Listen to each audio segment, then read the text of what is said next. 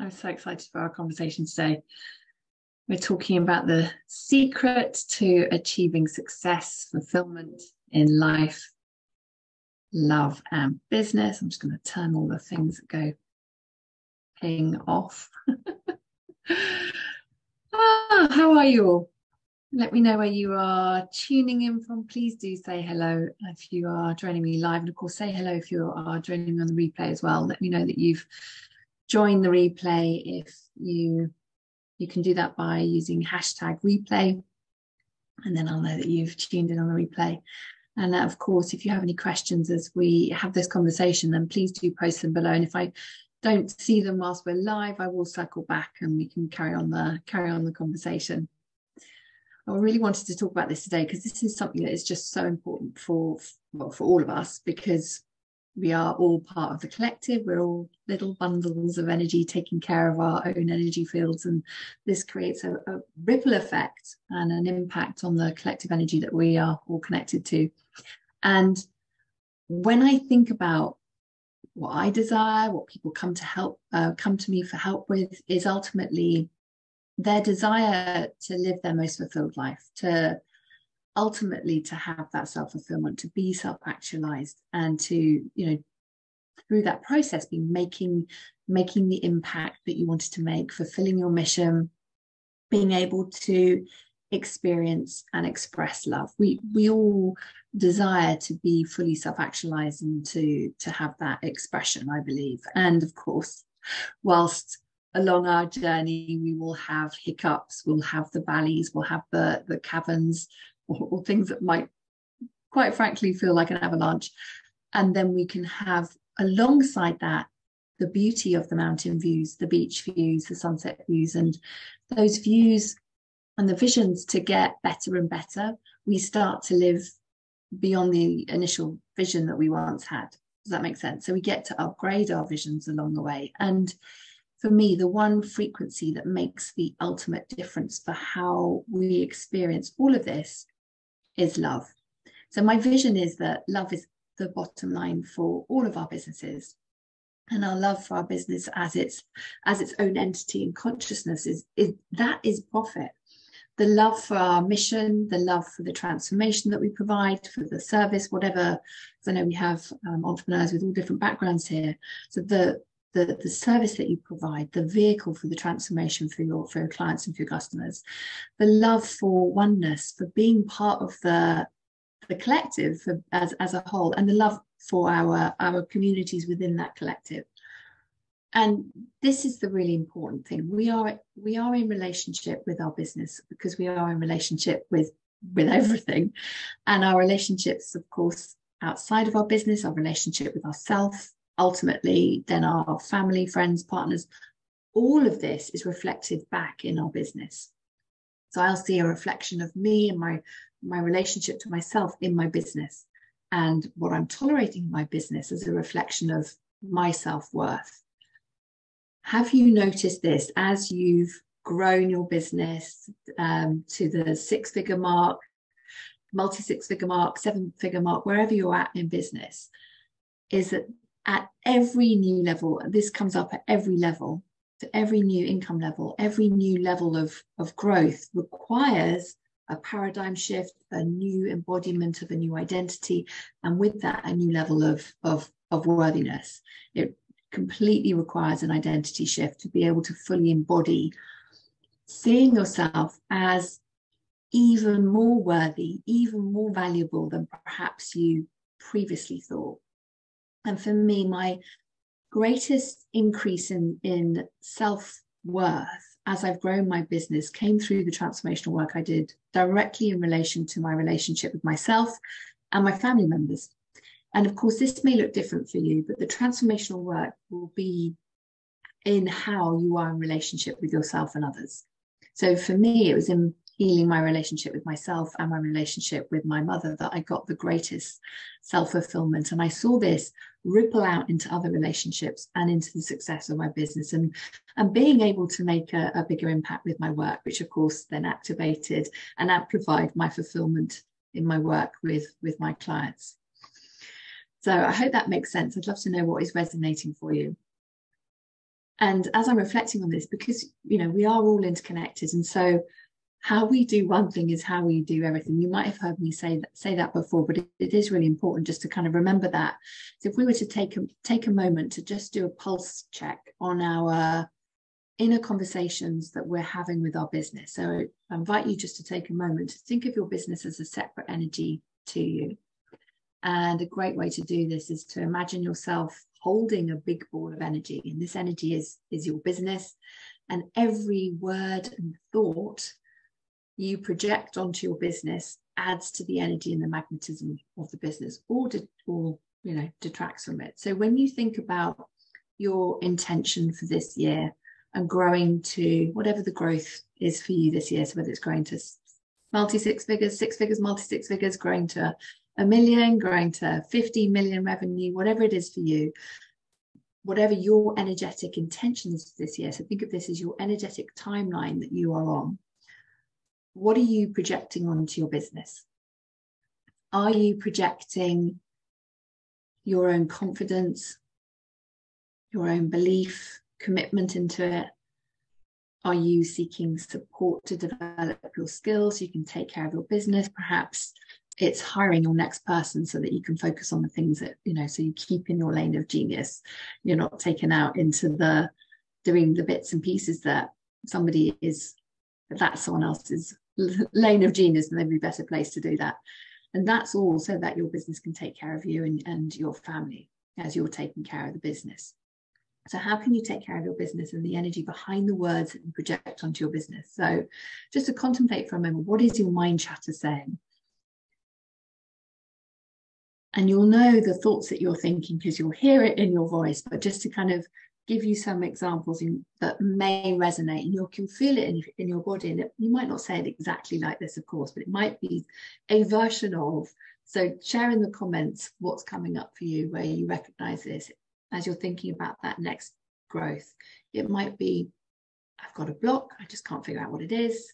It might be, who me? Can it really be me?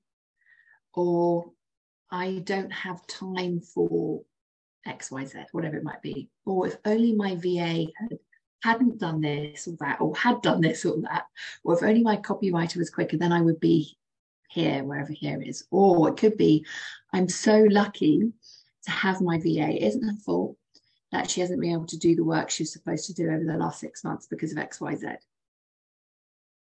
Or it might be a personal thing where if only my husband or wife did XYZ, then I would be able to have more fun. Or my husband really supports me, or my wife really supports me, but I feel so guilty that I'm growing the business. I don't see them much because the business is always coming first. Or perhaps you might actually have a blind spot and aren't noticing where your relationships are creating energetic leakages, where you're having a little bit of energetic incontinence. And we really want to shore up those leakages so we're not having energetic incontinence, so that we've got solid energetic foundations so we can up level and hold the energetic container that's growing. So as we up level and we're growing, we get to evolve our leadership energy. You know, for me, being able to be more of our higher selves, to embody our higher selves. I think of this as your future self, embodying our CEO energy, you know, knowing the right things that we need to focus on at the right time as our business is growing, prioritizing our responsibilities, and being able to have that with the balance of that part of us that is the productivity ninja, so that we are able to have that balance. We're not always in that doing mode. So key. And it boils down to our relationship with ourselves and how we embody these different components to being able to then unlock this next level of fulfillment and growth. And I see this a lot with our clients. Some of our clients, you know, are doing really well, having been complete productivity ninjas, but haven't got that balance because they're not allowing any time for themselves to be enjoying what they've created, or perhaps being able to delegate effectively because it's triggering old wounds. And so hanging on to pieces of the business because the business is actually asking them to heal their relationship with themselves in relation to trust for the next piece of the jigsaw puzzle to be complete so they can then grow. That makes sense. And the other piece is we get we get a mirror, of course, in our business where other people's projections are energetically projected onto our business, reflecting ultimately what's in our energy field, even though we may not consciously know it. And this can come up at any point along the journey when perhaps, we can start to pay attention when the business hasn't produced the results that everyone, whoever everyone is expecting or hoping for. That can often be family members, or it could be team members, however the dynamics are made up for you with what's springing to mind. We get those projections onto our business. And the reason why this is really key is because, everything is a relationship. We're in a relationship with our business, our family members, our partner, ourselves, our team members. And of course, the key things here within this, one of the key things is that I see holding people back is where they've triangulated their business. And what I mean by this is by creating a drama triangle between themselves, their business, maybe the team member, the partner, the whoever, fill in the blank. And if we're doing it somewhere, we're doing it everywhere. And we have to transmute the energetics around this so that we don't try and take this pattern with us as our business grows, because it will be a leaky bucket. And, the key thing, of course, is that, we're not doing this consciously. Our subconscious is like a missile target, always wanting to prove itself right and to deliver in alignment with the beliefs, the emotions, the patterns, the transgenerational patterns, the past life, the collective conscious programming, all the energetics that we're holding. And it always does. It has 100% success rate. And so this is so key. And I invite you to think of, if you're not familiar with this triangulation, so energetically think of this triangulation as 3 energetic paradigms that we can operate in at any one time.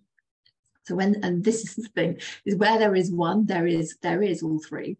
And we can rotate around them really quickly or stay in one identity in relation to something specific or a situation for a really long time. So the triangle is, think of the one paradigm as the energetic puller. So this is the victim energy. So this is where anywhere you may be feeling that sort of slight sense of poor me, you're in the frequency of feeling powerless, hopeless, feeling stuck. Then we have the energetic protector. So this is where we are moving into the rescue energy. So this is why I'll pull you to the victim, the puller, the energetic puller. I'm going to help you. Let me help, even though you don't want my help. I'm going to sort it all out for you. And don't worry, I've got it. I'm going to take care of everything. And then get narked about having done that, even though you created that for yourself. And then we have the energetic pusher. So this is where you can think of this as the persecutor. This is where the person's in that blaming energy. It's all your fault. They're feeling really, really critical. They're projecting that criticism onto you. That it may feel controlling. It feels like they are appearing to feel like that they're superior. And their energy is in a real pushing energy. And these different energetic paradigms, so we've got the energetic puller, the energetic projector, the energetic pusher. These energetic paradigms, we hold them across different belief levels and different layers of our aura. They're enmeshed, they're hidden, they're buried beyond our conscious mind. They're buried in our consciousness, and they are magnetizing your experiences to you. Does that make sense? So if you're thinking about the different aspects of life, I just invite you to contemplate, where may this be showing up? Where is there perhaps an energetic triangle drama triangle being created between you, your business, and your other half, for example? Where is there an energetic triangulation between you, your partner, and your kid? Just to take a moment to think about, okay, where is this showing up for me? What's resonating? What questions are bubbling up for me? And to think about this from this perspective of, as you think of this, are you, whatever the situation is, are you in your leadership energy, if we're talking about a business example, or are you in your energetic puller energy, this victim mode of, oh, this happened to me, it's too hard, how can they do that to me? Rather than the leadership energy would be, I've made some decisions that haven't worked out. This is what I've learned from them. These are the risk management things I've put in place so that the business can grow, so I can take care of the business. I can continue to love on my business, and for love to be the bottom line. And of course, this is really important, because consciously you might be thinking, yep, I'm in my leadership energy, I've got this, but still be holding an energetic imprint, let's say, for example, of a relationship trauma. So the trauma may be with your, whoever it may be, you know, mother, father, brother, sister, partner, previous business colleague. And that the subconscious is then running one of these paradigms to keep you safe.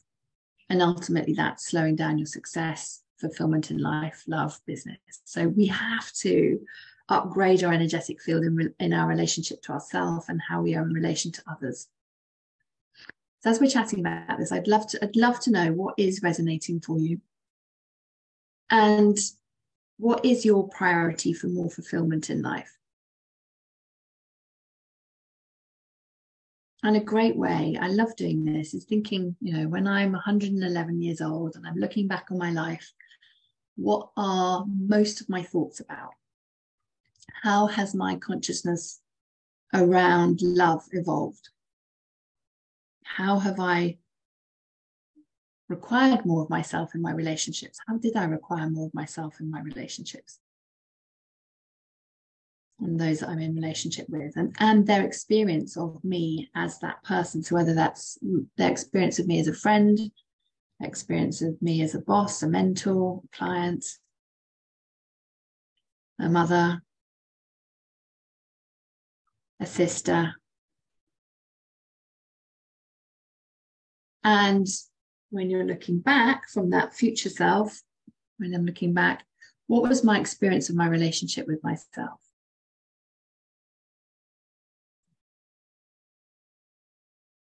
Great way to really allow yourself to feel in it and to consider how you want to upgrade your experiences of your relationship.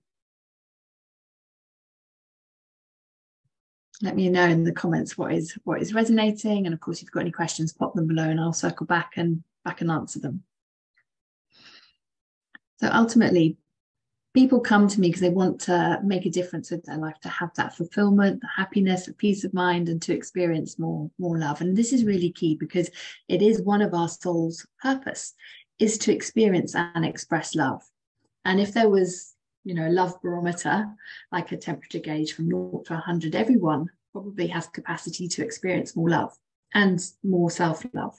So if you were to measure, let's use self-love. So if you were to measure your self-love on a scale of 0 to 100 today, where would you intuitively say it is?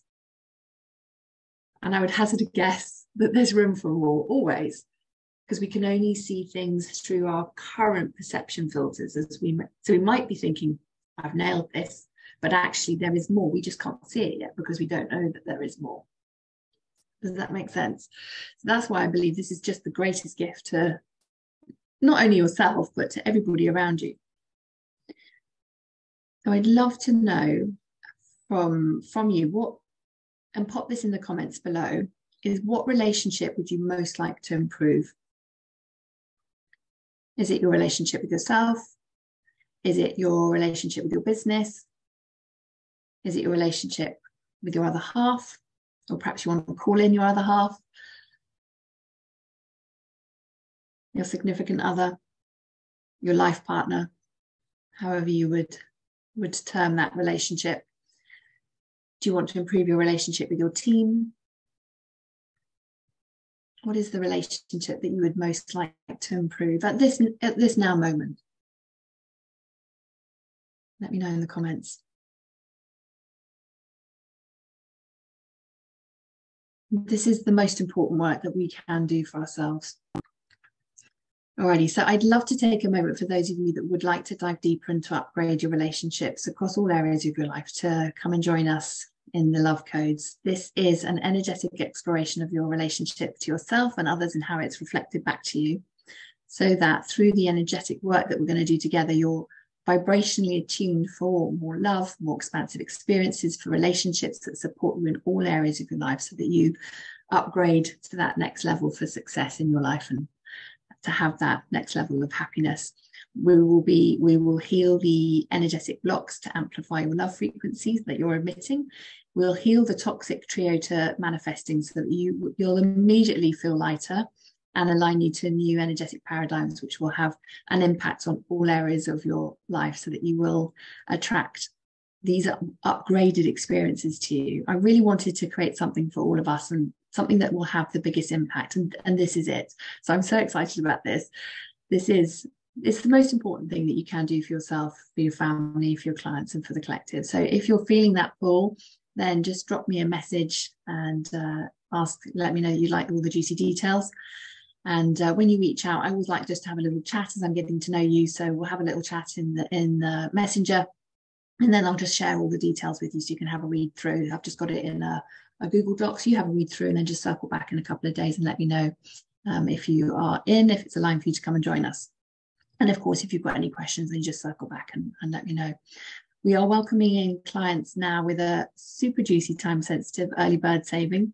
We start on the 20th of March, and just to give you a heads up that the price will be going up in March. So if you are thinking about it, then just reach out. Now is a really good time to reach out, so you've got a chance to read through before the end of February, and then the price will go up in March. So really looking forward to welcoming those of you who are joining us. We have some people already who have stepped in, which is really exciting. So I cannot wait to be sharing this journey with you. And for those of you that are thinking about both the love codes and the Helix method, just reach out, just let me know.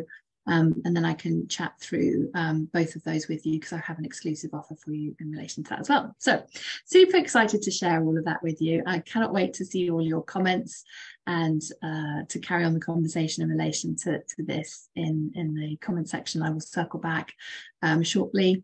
And if you have been joining us for replay, do hashtag replay so I can say hello to you as well. Alrighty then, everybody. Thank you so much for joining me, sending you all so much love.